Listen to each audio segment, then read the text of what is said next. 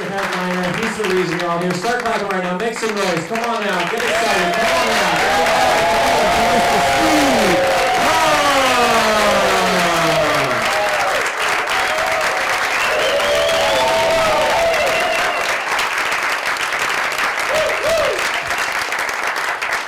Hello, everybody.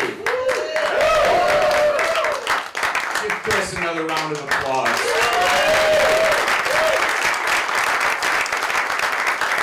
Chris's stand-up comedy career is starting to blow up, so you guys should check him out on Facebook.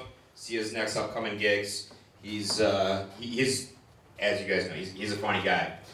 So I want to thank everybody for coming out here on a Sunday night to see Chris and I doing it. Stand-up comedy, sick fucks. So, as some of you may know, I have not done a stand-up comedy show in over 10 years. Did anybody ever see me perform 10 years ago? Great, like 10 people, so I still had a big fan club. Nice, nice, love it.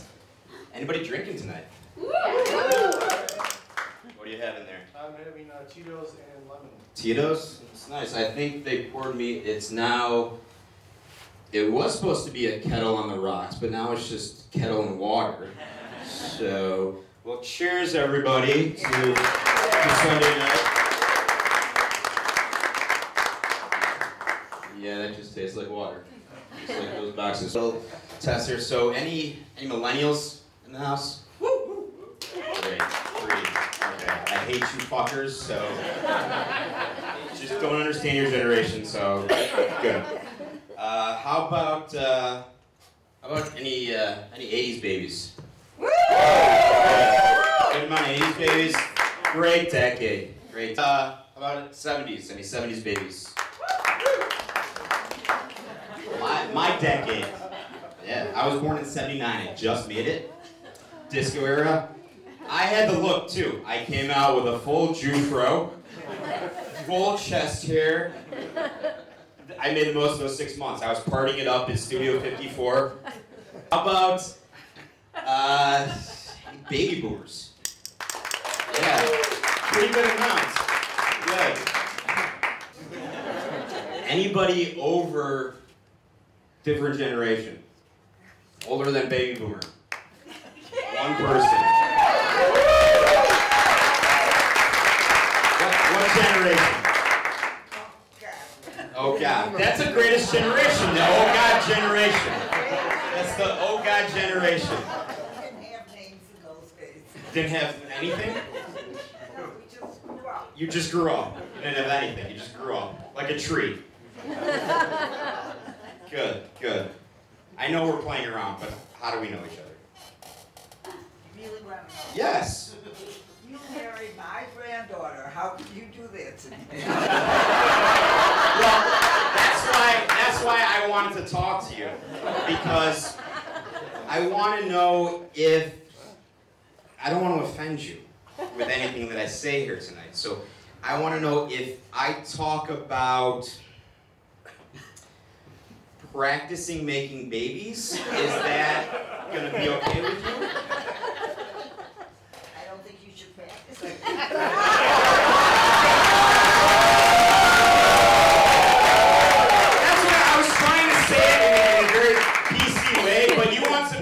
Great-grandchildren. You want great-grandchildren, right? Okay.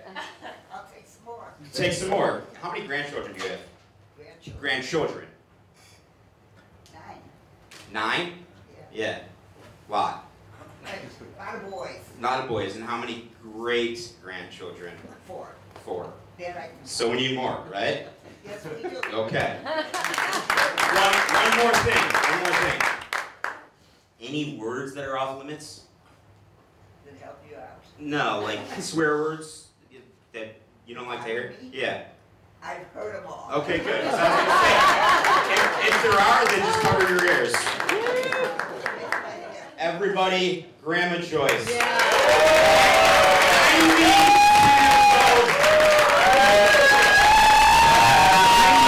Sorry, 91. Out here on a Sunday night. We're social life is busier than mine. Really, my wife and I have to ask her when she's... It's true, it's true. I'm sorry? You got a kettle one with her too. You want to come up here and, I mean, front row seat, I'll take it. Good gracious. See, now you threw me off. I don't know what I'm talking about. I'm just kidding. Like I was saying, I haven't done stand-up in about 10 years. And a lot has happened in the past 10 years. Probably the best thing that's happened to me, not in just the past 10 years, but my entire life is getting married. My wife she's amazing. She has changed my life, she's changed my world. And, but there's been some rough times in the past 10 years, I'm not going to lie. Life kicked my ass a little bit. I hit rock bottom a couple of times. I had some major bouts with depression, but I'm not here to tell you my whole sob story. What I want to tell you is that I got knocked down, but I kept getting back up. And I'm in a really good place right now. 7 to 10 years ago, I didn't think I would ever be doing stand-up comedy again. I just didn't see myself being back on stage. People that knew me, you know, doing stand-up, and they would always ask me, Steve, are you still doing stand-up? You know, I want to see another show. And I was always thinking, that's just how my brain works. And I just kept saying, yeah, I'm going to get back into it. I got to do a show. I will. And then, you know, I got to this place where I was, you know, all right, I'm going to do this. I'm going to do this. So, you know, I've really been working on myself the past 2 years, you know, physically, mentally. And so tonight is, you know, yes, it's a comeback for me to be, you know, back doing stand-up on stage, which I am really, really thankful for you guys all coming out to support me for that, more than you guys know.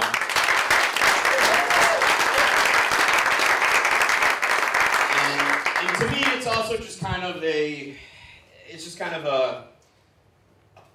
representation for me of just kind of getting back up on top of life and kicking ass. So, like I said, I'm really happy, I'm really excited, and I got a lot to talk about with you guys. So, you know, I'm gonna, you know, just delve in. I know I've been kind of blah, blah, blah, but so here's one thing that has not changed. People never know what I am because I'm brown. They always look at me and, you know, they think that I'm Italian, I'm Mexican, I'm Indian. I'm just a Jewish guy with a good suntan.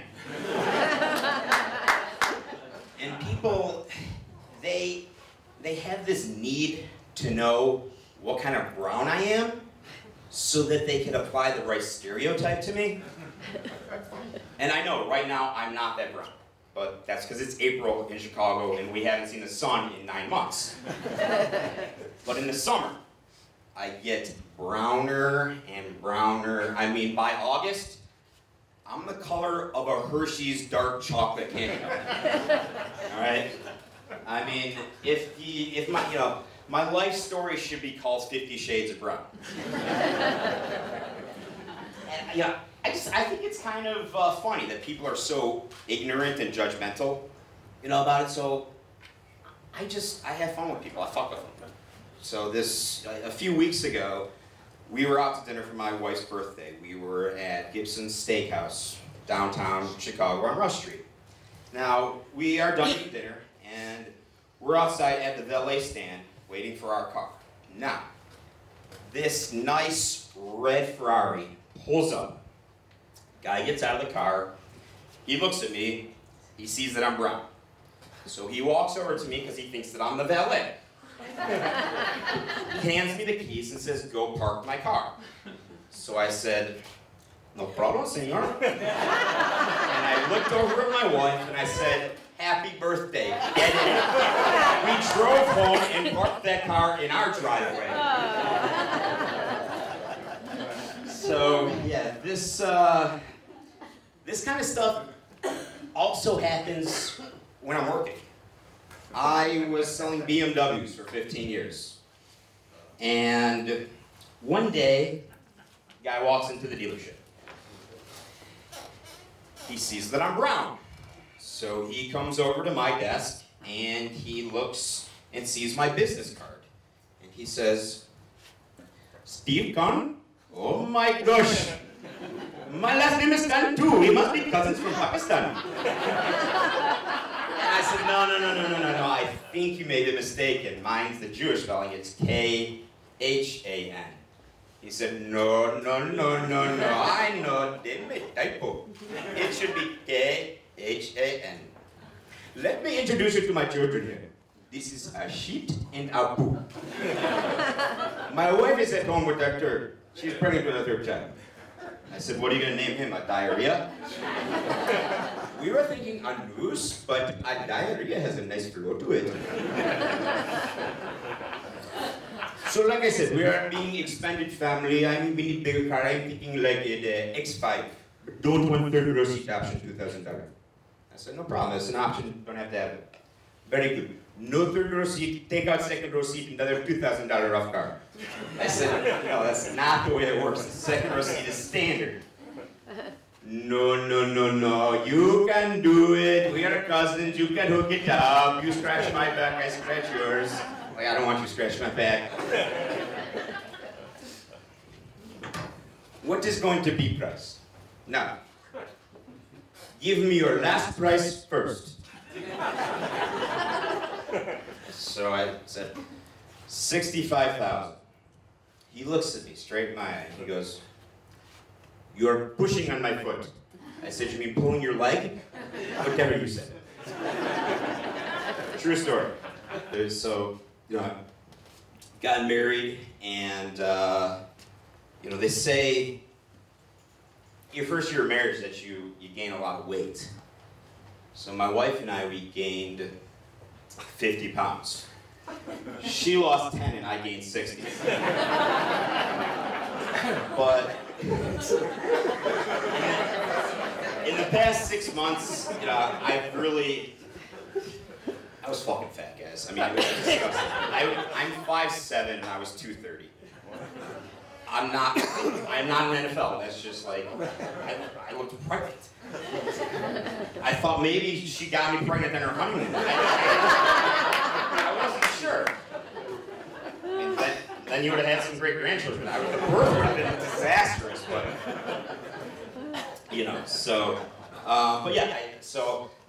I started working out and I've actually lost 50 pounds. Woo.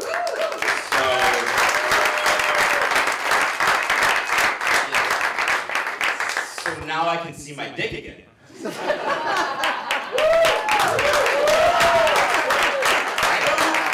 I don't really remember what he looks like. I mean, I haven't seen him since the Obama administration. I don't remember him being that small. My dick, not Obama. I'll clear that up. So my wife and I, we come from mixed backgrounds. My parents, my mom's side, my dad's side is Jewish, and my mom's side is fucking crazy. Okay, my dad's side is batshit crazy. My wife's parents, her mom is Jewish, and her dad is Dominican. So I'm married to a Dominican Jew. I didn't even know they made these people. I was on J-Date for 15 years. Not once did I see a Dominican Jew with a cinnamon tan. Never. And this, one of the sexiest things about my wife is that she's bi. Lingual. Bilingual. You guys did not let me finish my sentence. Such a dirty crowd. Gosh. Spanish is cool. I think it's like a Latin song with like a beat. It just has a rhythm to it, I mean, it's just like, I think of like a Gloria Estefan song, like the Congo, and then, you know, the other song that I like is Enrique Iglesias' Bailamos. I'm not a good singer, but like I like to sing in the car, and it's like Bailamos, bailamos. That's what it sounds like to me. In the shower, it sounds good. But yeah, I mean, Spanish, it's an upbeat language. It's fun. It's like a party, and it's a sexy language too. I mean, you know, especially when a woman speaks it in the bedroom. She's kind of like, "Ay, papi." But my wife can't say that to me because she actually calls her dad Poppy, and that would be fucking weird. So we're laying in bed one morning, and I said to my wife, "How come you never talk dirty to me in Spanish?" And she says, "I don't know what to say." I said, "Well, I don't understand anything. Just say anything." I said, "Here, just like, I don't know, just like order food or something." I was like, "Oh, I got it. What's your favorite Dominican dish?" And she says, "Mango." I said, "Wait, what'd you say?" She said, "Mango." I said, "Hold on. Your favorite Dominican dish is called mango?" How do you say I want mango? Yo quiero mango. How do you say I love mango? Me encanta mango. I said, so just yell. Yo quiero mango. Yo quiero mango. Me encanta mango. Me encanta. Yo quiero mango. Me encanta mango. And I'll give you my mango.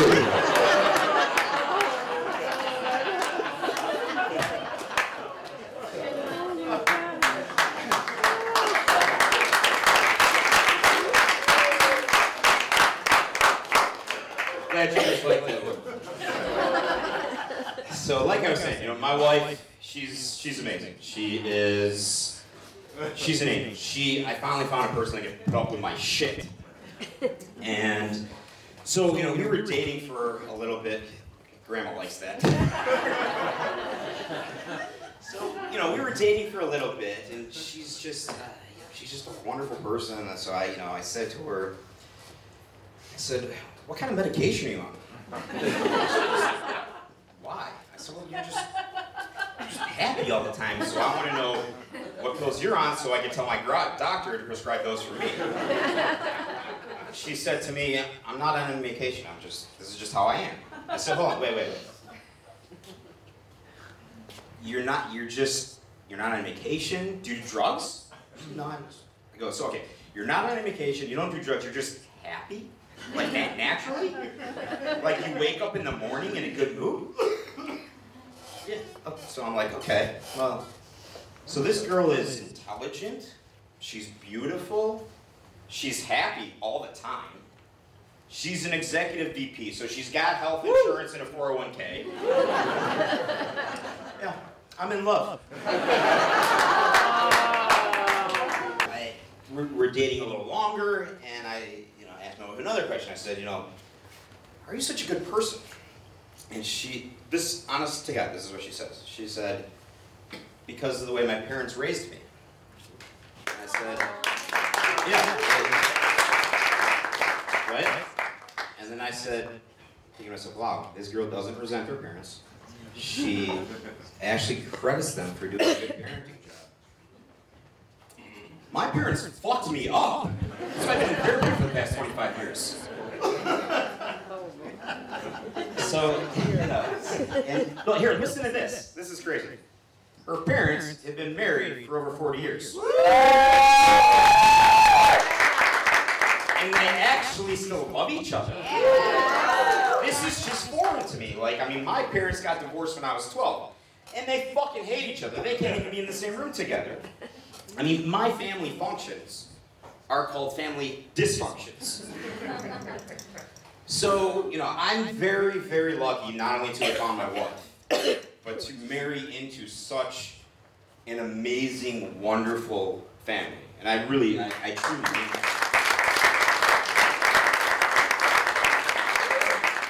I mean, we have dinners like every Wednesday night, and everyone talks to each other and shit. I'm still just kind of getting used to this whole like normal thing. My wife is a very modest person, and she doesn't really like attention being drawn to her.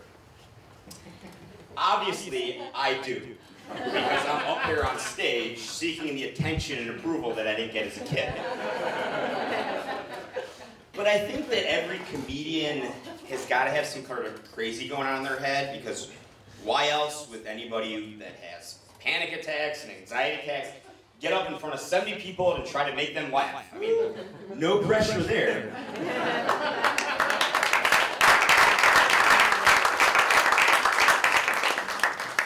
And it's not only like on the stage that I like, you know, all the attention and making people laugh. It's, you know, it's when, you know, I'm out, I like to have fun. I like to, you know, do my accents or my characters, and so, but my wife, she doesn't really like it so much, because it draws attention to us, and she kind of gets mad at me.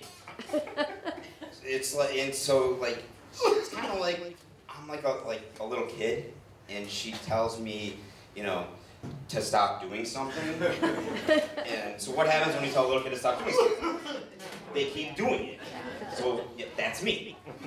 So when she gets mad at me, she goes, Steve, I'm gonna smack you. So this one time, here's a story where I kind of embarrassed my wife. We went to Walgreens to pick up my prescriptions, the happy pills, that's what I call them. And I went into another aisle to go grab another item. I come back and I put a pregnancy test down on the counter. And the pharmacist, you know, goes through the whole, do you have any questions about that? And I'm like, no, you know, I've been taking this stuff for 20 years, you know, whatever. But then I was like, no, I do have a question. And I said, how accurate is this pregnancy test? Well, this brand that you have brought is very, very accurate. Okay, yeah, I know, it's another Indian. This is a true story. It's Skokie. It's a pharmacist. He happens to be Indian, okay? Just tell him the story. So, the pregnancy test, very, very good brand. But to be absolutely sure, your wife may want to make an appointment with a doctor. I said, no. The pregnancy test isn't for my wife. It's for me. I said, see, I put on all this weight. This is before I lost the 50 pounds. I put on all this weight. I've been having cravings for pickles and ice cream, and I'm very emotional, and I know there's something kicking in there. I think it's twins. And then, okay, how does this exactly work? So, if the stick turns blue, does that mean that it's a boy? And if it turns pink, then it's a girl? Now, I can feel my wife's eyes like a laser just glaring at me, so I know I'm in trouble. So I kind of just like do one of these, like just kind of like glance at it, and she goes, Steve, I'm gonna smack you. So then I look back at the pharmacist, and he goes, I know what you are doing. You are pushing on my foot.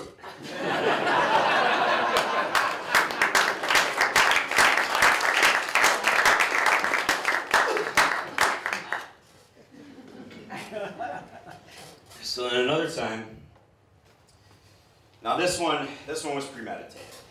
I kind of, you know, knew I was going to do this little thing, and obviously my wife did. We went to Home Depot, and we went to an aisle where, you know, we found a gentleman that I thought would be able to help us. And I said, excuse me, sir, can you help me with my Coke? Looks at me and says, excuse me? I said, yeah, I need help with my Coke. It is, I'm having problem getting the stuff to come out of the Coke. I was told, come here, they have a device that will help it make it shoot out. She goes, oh, you need a caulk gun. I said, I don't really want to shoot my cock, but if it works, then I'm willing to try anything at this point. So he is just trying not to laugh. He's, you know, and I'm determined, like I'm gonna break him. gonna break him.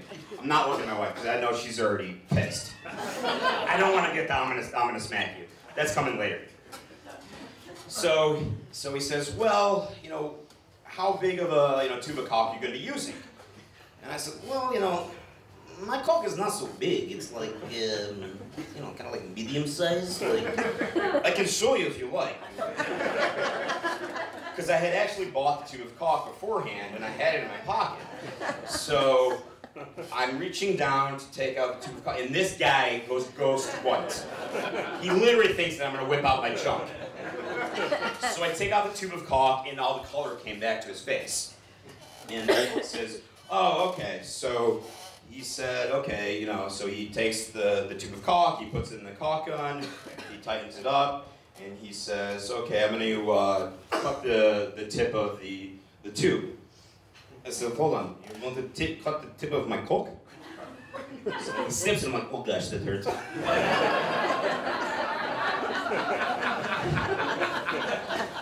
So then I said, okay, now show me how I work this device. He said, well, basically you just take the little handle and you squeeze it, and the caulk's going to come out of the tube. So I said, okay, so let me get straight. I squeeze handle, stuff shoots out of my caulk. I said, yeah, basically. I said, what if I squeeze handle really hard? Will it shoot out very far? He said, yeah, the harder you squeeze it, the more that it's going to come out of the tube. So I look over at my wife and I said, honey, when we get in the car, you cannot play with my caulk because I don't want to make a mess. And then what does my wife say? Steve? Exactly. Exactly.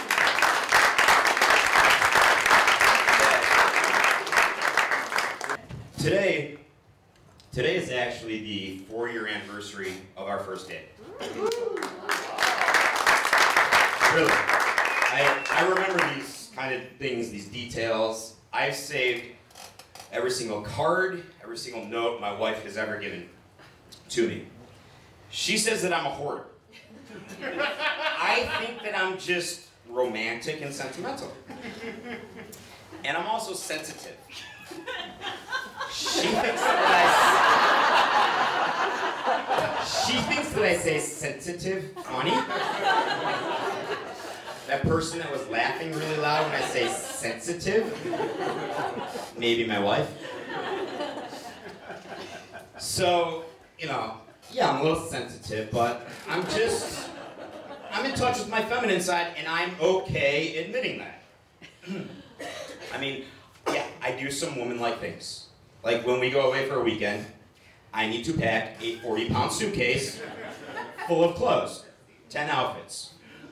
Why? Because I need options. You women know why. Yes. I mean, one night, I may want to get dressed up. I may want to be more casual. One day, I may be feeling fat and I need some more comfortable clothes to wear. And yeah, I also have a pair of shoes for every outfit. Yeah, guys, I own more than 2 pairs of shoes. And then, also, this happened this week. So, this past Thursday, I came here to do a rehearsal, a run-through, and just by myself, and I was videotaping it. And I put on exactly what I was going to wear tonight, and so it was just like, you know, everything was going to be the same except nobody was here. So I was just talking the hall back there. Videotaped myself, went back home, turned on the video. My wife and I are watching it. And the first thing she says is, oh, Steve, you look good. And I go, no, I look fat. And I'm like, what the fuck? I lost 50 pounds and I just look fat. I said, look at my gut. You see my gut? Like, what the hell? So I'm like, we're watching the whole thing. I'm not even watching my material. All that I'm concerned about is the way I look. So she says, you know, Steve, you're not fat, it's just your posture. I said, what do you mean it's my posture? She said, well, when you walk around, like, you kind of like stick your stomach out. I go, what do you mean? So for 40 years I've been walking around and, you know, I just, you know, I've been, you know, what kind of posture do I need? And she said, well, you kind of walk around like this with your stomach out. So I was like, well, okay, show me how to walk. She was, you know, you kind of need to do a pelvic tilt like this, and then, you know, like tighten your stomach up. So I said, okay, great. So now I gotta try to remember all my fucking material, and then be up here on stage with like pelvic tilts like this. Like, that's why I have the fucking notes. I'm more concentrated on this. So here's what I need you guys to do for me. If you start to see the stomach, just go, Steve, posture. Posture. Because I'm paying good money to have this filmed, and I really want to look good on the video. Thank you. Okay. So, I wasn't happy with what I was going to wear. So the next day I go out and buy like 5 more shirts and clothes, come home, I'm trying on all these different things for my wife. Usually this is the reversal thing. And you know, do I look fat in this? Do I look fat in this? No, you look good. No, are you lying to me? No, you're not lying to me. Okay, like, yeah, I act like a girl. And so, yeah, and then also, Chris actually had to do an extra 10 minutes of material because I had to redo my hair twice backstage. So see, here's why. Here's why. I went to my hairstylist I go to a hairstylist at a salon. I don't go to a barber. So I went to my hairstylist and I said, you know, I'm sick of my hairstyle. I don't like it. I want to do something different. I don't know what to do. I'm really indecisive. Just use your creativity and just have at it. So he cuts my hair, he styles it, and I really like the way that it looks. So, you know, but here's the problem. I can't do my hair myself to make it look the same way that he did. So I called him up and I said, so he says, okay, here's the key. It's all about the product that you put in your hair. He says, what you gotta do is you gotta take the product, and a little goes a long way. So take about a quarter size and put it in your hand, and then put it through your hair. Well, that doesn't seem like enough to me. So I take like $1.50 in quarters, and put it in my hand, and then put it through and my hands get stuck. So, I don't even know if my hair looks good. I'm not sure if I like it. I would have done it again, but Chris didn't have any more material. So, no, it's just, you know. You're sexy. Right, thank you. So, you know, and then, you know, The posture. thank you. And see, I'm very self-conscious. I need the compliments, and that's why I'm up on stage. I need the attention, and so, you know, what's the term? Metrosexual? Yeah, Metrosexual, right. I was a metrosexual way before that term was even relevant. Because when I was 5 years old, my mother was already waxing my unibrow. Yeah, I'm very hairy. You know, I got a manscape, the chest, the back. This one time though, I had the ultimate of manscapes. Not by choice. See, what happened is I lost a bet to an ex-girlfriend. Way before I met my wife. Way before. I don't remember what the bet was, but what I had to do was get the equivalent of what a Brazilian wax is. So, for those of you that don't know, what a Brazilian wax is when a woman, actually if any women don't here know, then shame on you. It's when a woman goes and has to get all this and all this waxed. Smooth. So she makes the appointment. And I guess it's called a manzillion. So I'm there, I'm in the room, I'm naked, I'm on this table, I just have a little towel covering my ass. The woman that's going to do this manzillion comes in and she says, okay, now I need you to get on all four. So I was like, alright, so I'm on a table and I'm on all fours. Not really the position that I want to be in. And then she says, okay, now spread that cheek. So now I gotta go back here and I gotta fucking spread my ass cheeks. Then she starts to put on this hot wax, like right in my butt crack. I mean, she is so close to my asshole. This is just, I'm like, okay, yeah, I understand why women don't like this. This is, it's burning already. This is probably the worst part. Then she puts on this, I don't know, like this piece of paper over the wax. Oh, yeah. And then she goes, okay, Steve, brace yourself. It's gonna hurt a little bit. And she rips that motherfucker off my ass. I jump up like, motherfucker! And I'm crying, there's tears running down my eyes. I'm like, we're done. That's it. No more. Sir, no, you can't be done. Because your ass half a hairy, half a free. You don't look good.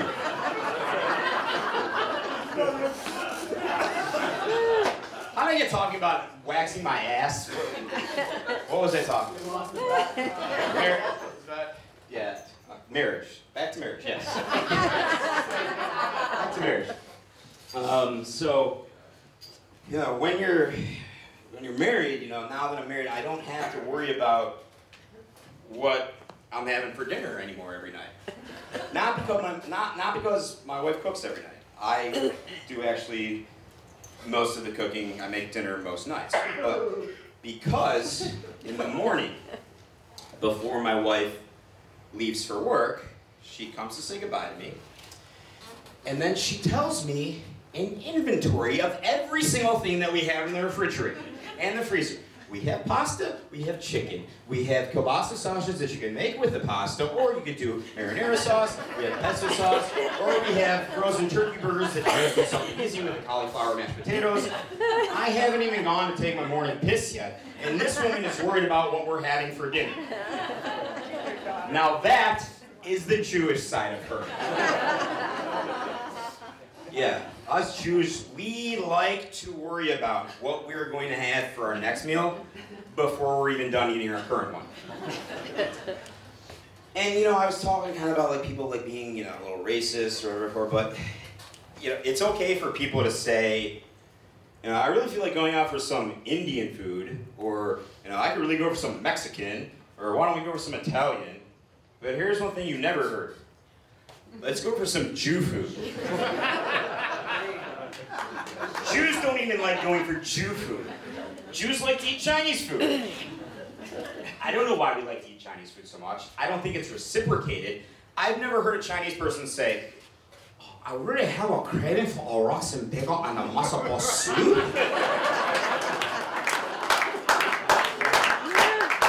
Past 2 years. But because our wives talk, and I get status updates on what's going on with my friends of 35 years via our wives. I mean, I found out things about my best friend that I didn't know in 35 years. I didn't know my best friend had asthma.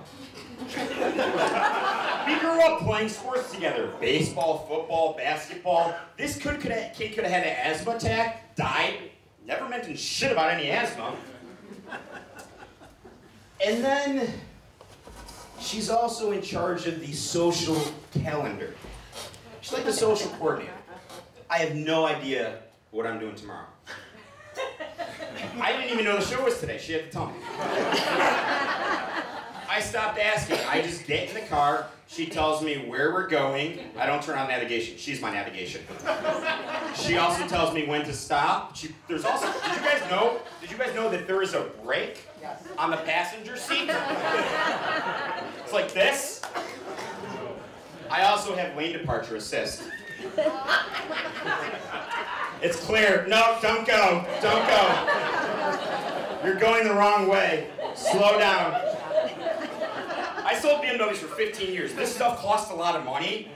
Just get married. You don't need to buy me that shit.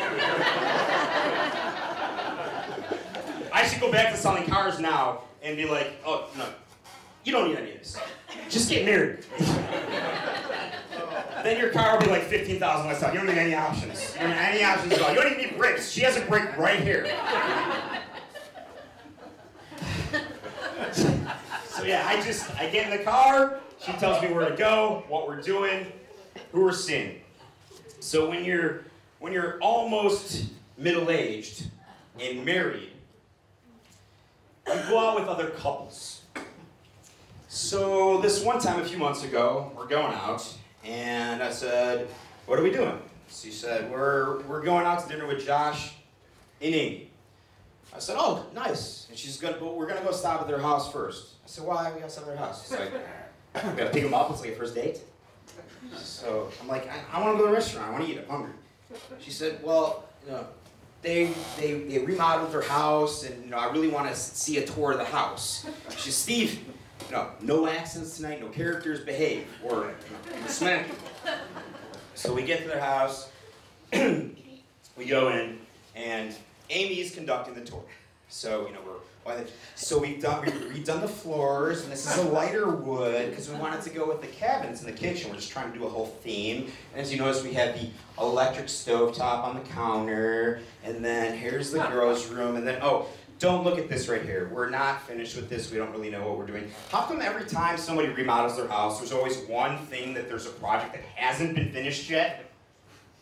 Doesn't make sense. So then we're gonna continue to, I'm getting bored. So then, and we're gonna go, okay, and this is the master bedroom, and then I'm like, okay, switch is gonna go on. So I'm like, you know, oh, that's a nice bedspread. I'm like, oh, okay, so, okay, so this is where you guys fuck? Steve? So we're out to dinner, having a good time. Eating, my buddy gets a text. It's like, oh shit. I said, what's the matter? You know, something with the kids? He goes, no, we gotta go. I go, why? He goes, because it's 9:30 and we have to be home by 9. The babysitter texted. I said, whoa. You got a curfew from your babysitter? He goes, yeah. She just turned 21. She told us to be home by 9 because she's going out tonight. She's partying. We gotta go. We weren't finished with dinner. We pay the bill. And I find myself walking this couple, our 40-year-old date couple, back to their house and wind up in their house again. So then Amy says to the babysitter, what forms of payment do you take? What the fuck? So the babysitter goes, well, I take Venmo, I take PayPal, I take Chase Quick Pay. She's even got one of those things that you put in your iPhone with a credit card swiper. What the fuck? When I grew up, things are cash. What happened to those days? And then the babysitter goes, and I'm gonna need an Uber. So they call her an Uber. She's on her way. So I said to my buddy, I go, Josh, how much did you pay the babysitter? He said, well, normally we pay her $20 an hour, but since we were late, we kind of felt bad, so I gave her $25 an hour. I said, okay, you realize what you just did, right? You put this girl in an Uber and sent her to the bar to get white girl wasted. So,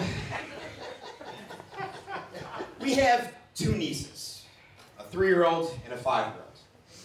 And these 2 little girls are the cutest. They light up my life. They're just joy. And they're funny. Funny. But like funny to me because I have a really immature sense of humor. And they like to tell fart and poop jokes all the time, which I still find funny. So we have this nice little bond, right? But I know that there's some things that I shouldn't laugh at because I'm an almost middle-aged, mature adult. So last week, the 5-year-old says to me, Uncle Steve, can I come to your recital? I said, well, it's not a recital, it's a comedy show. She said, what's that? I said, well, I tell jokes. She says, oh, like the knock-knock jokes? I said, no, like adult jokes. Oh, so you're gonna say shit. Girl knows her swear words. Another time, no, I don't know where she learned them. Another time, we were babysitting them for a weekend at their house, and the 3-year-old, she says to me, she goes, Uncle Steve, Uncle Steve, Uncle Steve, Uncle Steve, Uncle Steve. See, the words in her brain are going so much faster than they come out of her mouth. So you just gotta let it just come out. So you go, Uncle T, I want to know what? Yeah. I want to show you something. Okay, so she takes my hand and she walks me over to the garage. And she says, I want to show you my pink cooter. And I'm looking at her scooter and thinking to myself, Steve, don't laugh, you immature fuck. And I said, oh, your scooter. Huh? I really like to play with my cooter. Don't let anyone else play with my cooter. I said, yes, that is a good idea. Don't let anyone else play with your cooter, I mean scooter, until you're at least married. This little 3-year-old says to me, Uncle Steve, by the time that I'm married, I'm gonna be a grown-up and I'm gonna be too old to play with my cooter.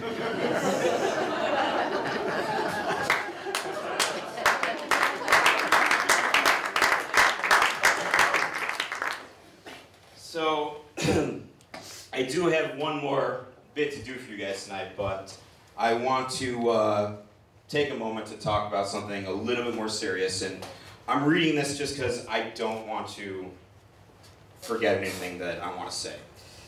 So, I really do. I want to thank all you for coming out tonight to support me. It really means more than you know. And as you either know or have figured out from tonight, I have mental illness. Over the past couple years, I've decided to share my story so that I could possibly help people that are struggling or don't know how to get help. So with that in mind, I started a foundation for mental health awareness to help and educate and break the stigma. All the ticket proceeds from tonight's show are going to that cause. There's 1 in 4 people that actually have mental illness, and everyone's going through some sort of shit. And I think that laughter is the best medicine. It's not going to cure mental illness, it's not going to cure any type of disease, but everybody needs to laugh. So I've realized that that is something that gives me some purpose. So the next chapter of my life, I'm dedicating to making people laugh and helping those in need while spreading mental health awareness.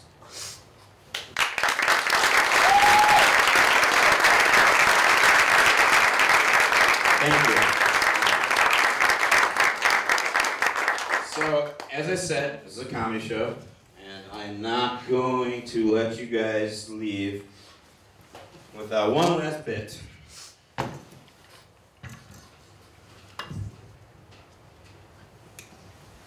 So, as I was telling you guys about my nieces, you know, we spend a lot of time with them. They really like when we read them books, and so it got me kind of thinking that, you know, well, what would it sound like if, like, some of my favorite athletes or movie characters or just even presidents, you know, when they read their kids' books? So I'm going to give you a little example of what it's going to sound like.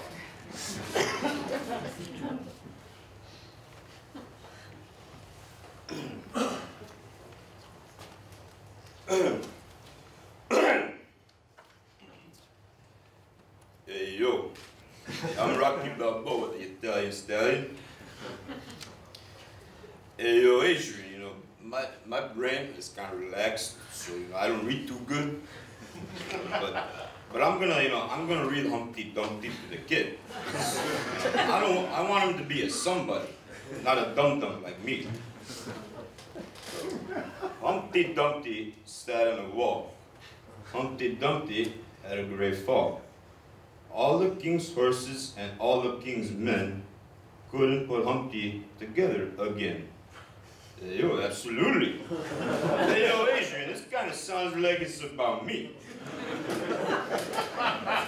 Rocky Balboa sat on a wall. Rocky Balboa had a great fall. Mickey and Apollo couldn't put Rocky back together again. Hey, yo, Adrian, I think I'm pretty good at this. Maybe I should start writing nursery rhymes.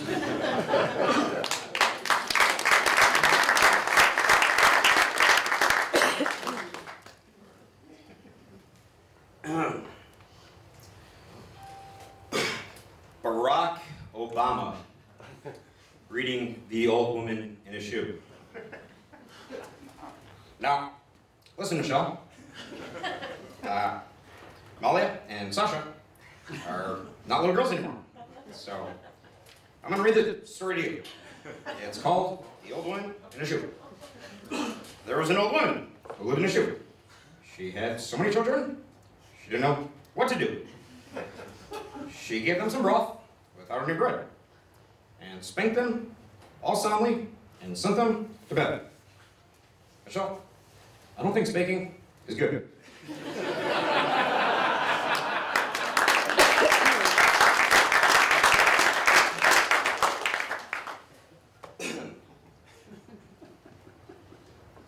Next one. One of my favorite movie characters from movies when I was a kid, Yoda. I know, he doesn't have any children, but just go with it, all right? Let us read. Little Miss Muffet sat on a tuffet, she good. Curds in way, itchy good. Yum, yum, yum. Along came the spider, the dark side, who sat down beside her and frightened Miss Muffet away. May the force be with her.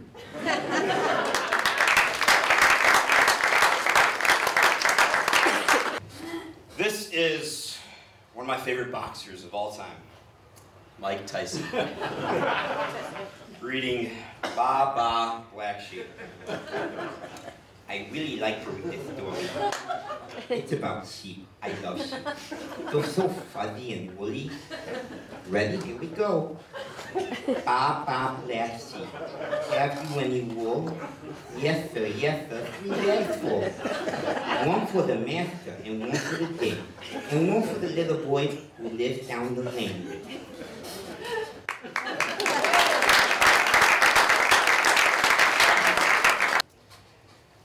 Bill Clinton reading Kindness.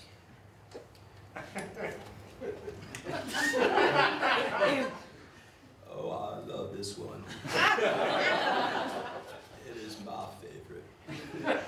It's called Kindness. I love little pussy. Oh, yes, I do. Her coat is so warm. If I don't hurt her, she'll do me no harm. So I'll not pull her tail or drive her away.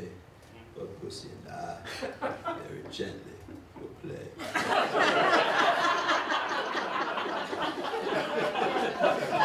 Let me finish.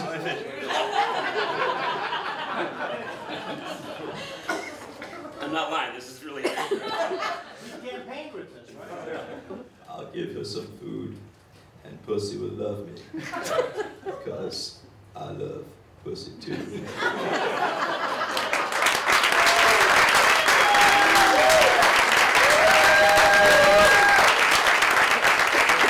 Thank you. So, before I go, I want to say thank you to my wife for being such a good sport. And for giving me so much material. So everybody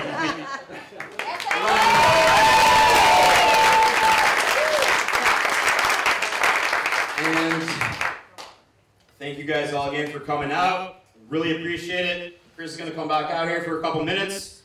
See you guys out there.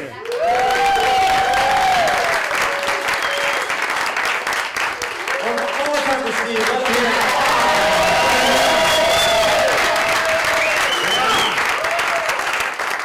My favorite part of the night was when he was on all fours, kind of getting relaxed, and just looking at your face, you were like, that's my son-in-law. I'm like, man, he's really questioning all this, isn't he? I'm surprised this got done when it did, because he brought his own stand-up comedy field kit, you know? This is like, how much water? And then I saw the toilet paper, and I was like, holy shit. I'm going to be here for hours, you know? What is he going to do with that? All right. I have to say, I've been doing stand-up comedy in Chicago for 5 years. Of all the nights, this is probably one of the most heartfelt, vulnerable, funny that Steve could have done. So round of applause for Steve. And you guys are nothing short of amazing for coming out and supporting him. So round of applause for yourselves. And thank you.